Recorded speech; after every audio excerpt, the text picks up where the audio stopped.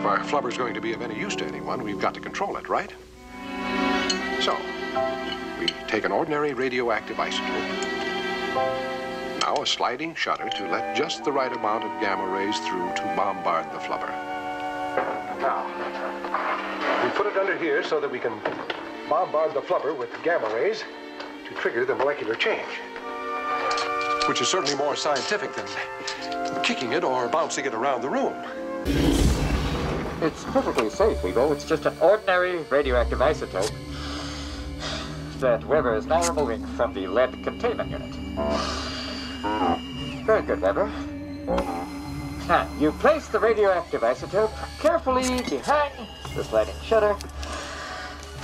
You see, the sliding shutter works just like a camera. It regulates the flow of gamma radiation. Instead of billions of random particles, you have a precise stream of energy. Now, we carefully place the sliding shutter mechanism underneath the flubber, and I'm burning up in here. Weebo. Over here.